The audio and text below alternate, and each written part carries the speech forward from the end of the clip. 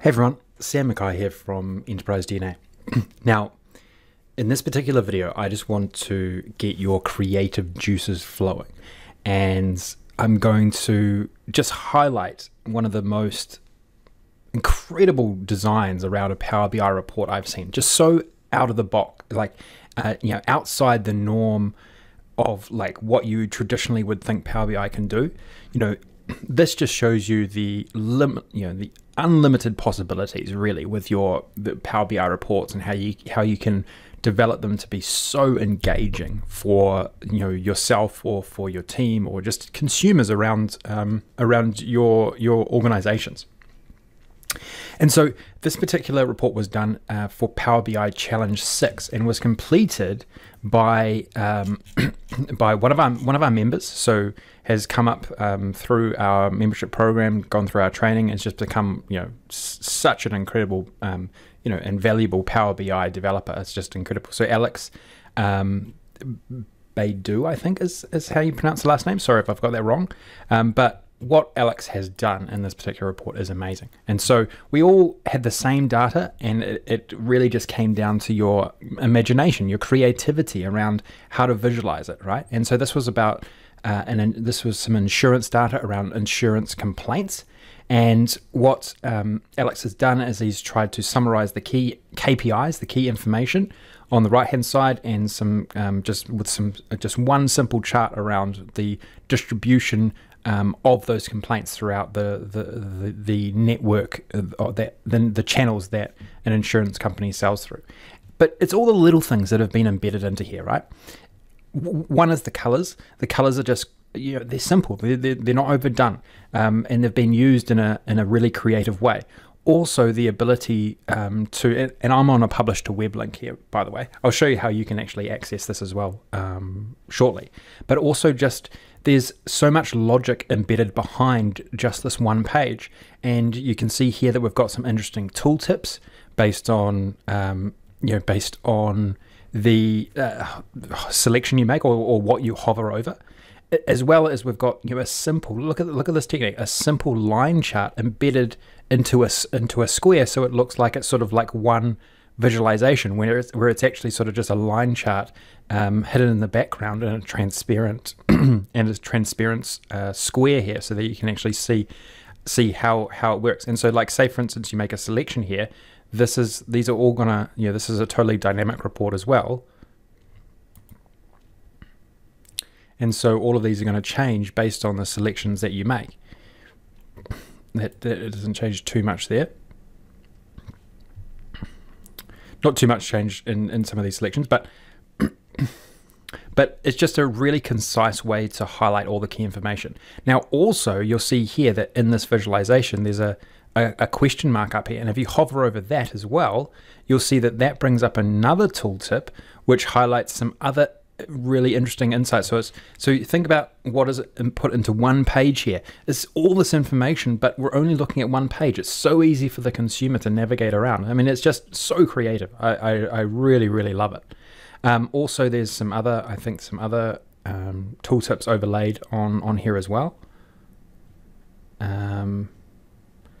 Maybe it's not in some of these other ones, but just also the way that these, like, I'm always big on grids, making sure that your reports sit within grids, and just the way that a grid framework has been used here.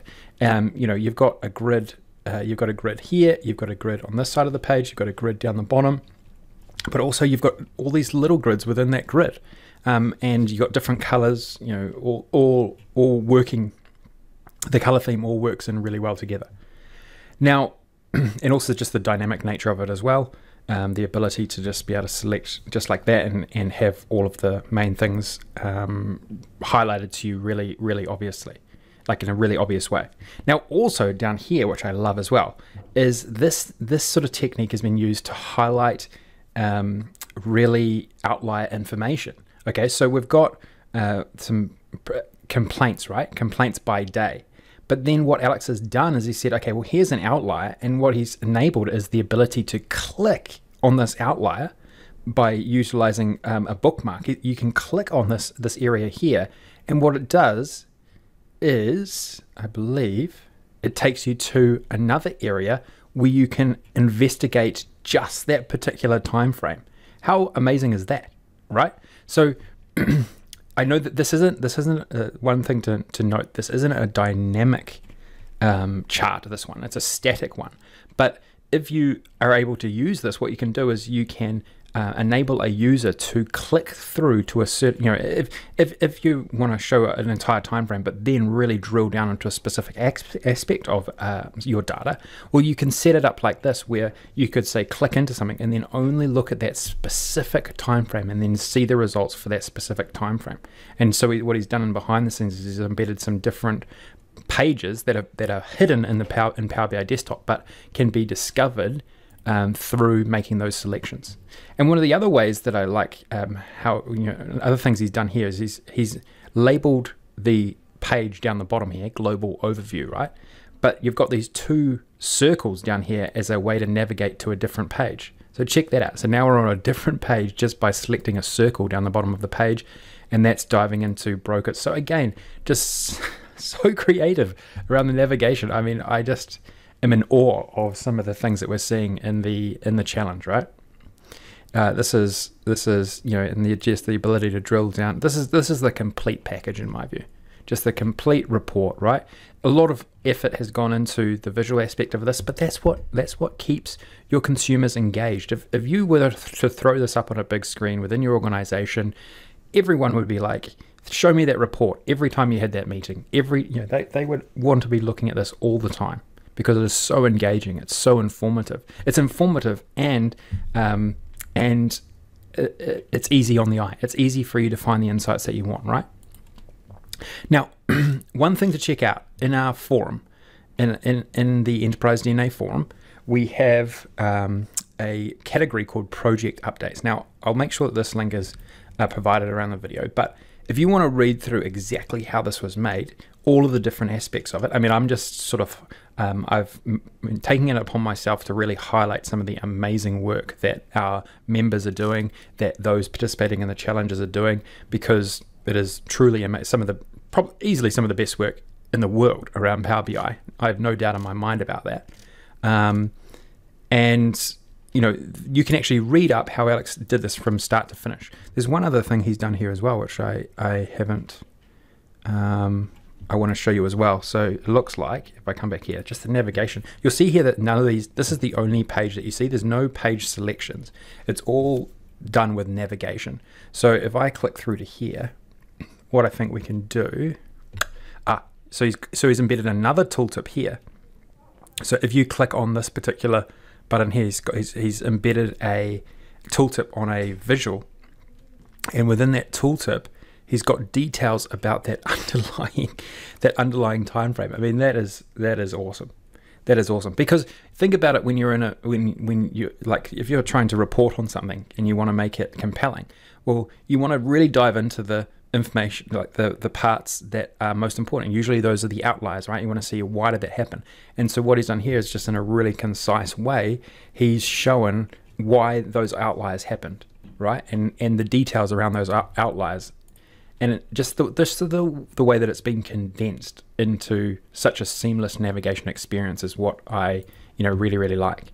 Now, if you are actually so definitely check that out on the forum if you want to read up about, let me just quickly go back there. I just want to show you the detail in terms of how Alex did it. So he goes through the whole thing. So you can, seriously, you can learn so much by going through this.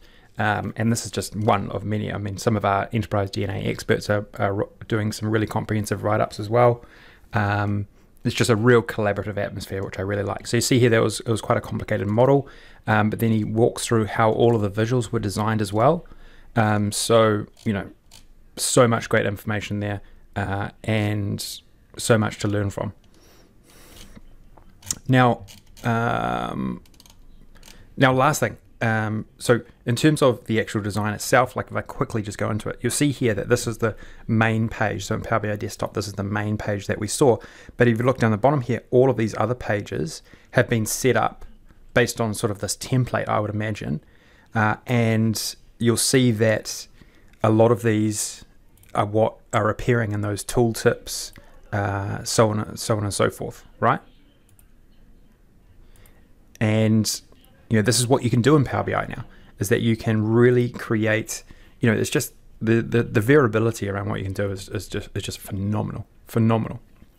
And even I will even admit, even myself, I didn't realize the true potential until we started running these Power BI challenges and was able to get this diversity of ideas, this diversity of creativity, and that has inspired me around, what you can actually achieve in Power BI even further than even I thought. So that is one of the best things that has come out of this initiative that we're doing with the challenge, and I want you to get involved as well. Anyone can get involved in these challenges, right? It's not just those who have upgraded to our platform. Anyone can. But in terms of those who are members or who have access through our Center of Excellence program, then this is something I recommend getting into as well. With our updated certification, the Enterprise DNA certification, we actually make it a requirement to participate in these because they just are such awesome learning experiences. If you actually want to also download this particular resource, you can do that by coming to a brand new challenge showcase module that we have created in our online portal. And so you can actually download this Alex's particular report here in this particular module here. Okay, so I'm gonna close off there. Well done to Alex. This is just you've probably heard me mention go through a number of these reports lately, but I just want to make sure that I'm giving as much visibility to the great work being done by those getting involved in the challenge, and that's really something that I want to continue to do because there's just so much to learn from these. Okay, all the best. If you really like this report, definitely throw it a like. Appreciate it as always, and don't forget to subscribe. Got a lot more videos like this and other, around other great things that we're doing, planned for the very near future. Okay, all the best. Talk to you soon.